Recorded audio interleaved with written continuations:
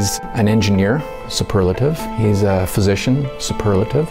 He's a flight surgeon, superlative.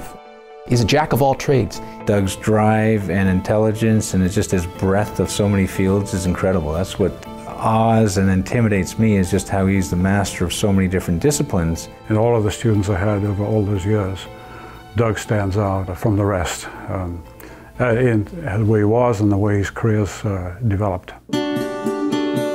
I was born and raised in Calgary, played hockey here, went to school here. We had our own machine shop and we built all sorts of stuff, and so I sort of grew up around that. We copy you down, Eagle. I took everything apart, anything came in the house. I took apart our brand new color TV 2 days before Neil Armstrong walked on the moon. And my dad was so upset with me. I got it back together, but it took me a while to get the colors right. But thank God it was black and white on the moon. He was a very memorable character, so there's many tales that come to mind when you ask about Doug.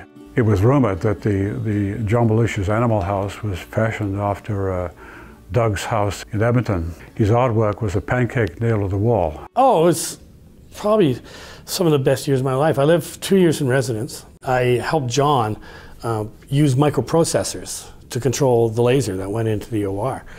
And really, microprocessors were just brand new back in those days.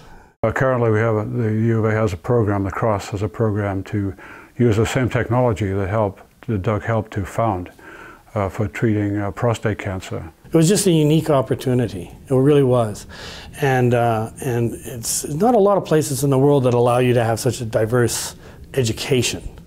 So I did sort of an MD PhD program and finished that. And did my residency, and it was around the time of my residency is when I went into the competition to become an astronaut. I got to the final 20, but that hosehead Hatfield beat me out.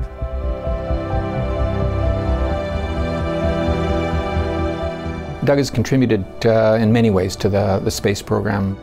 In 2009, Canada had the opportunity for its first long-duration expedition aboard the International Space Station. Doug Hamilton was selected as my flight surgeon. About 2 months into my flight, myself and one other crew member began to notice that we had difficulty reading on orbit. Bob calls down and says he can't read the Red Book, and that's really serious. The Red Book are the emergency procedures. They're in 12-point font.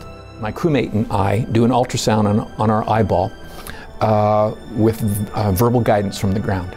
Never done this before in my life. They had what's called papilledema, which is the swelling of the optic disc, which is classic in raised intracranial pressure. So the big issue right now is what's causing intracranial pressure to be elevated in astronauts, and Doug and several other people are continuing to work on that scientific research to figure out what's going on there.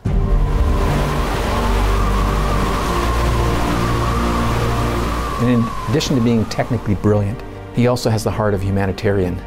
Doug volunteered to be the lead physician to provide medical care to these thousands of people displaced from Louisiana in the Houston Astrodome. Does anyone need urgent 911 help? So I was with the Red Cross trying to set up 20,000 beds. When they came 12 hours early, we had no support whatsoever. Those people had been basically stranded in the Superdome in the convention center for 5 days. The temperatures were about 100 degrees with 100% humidity.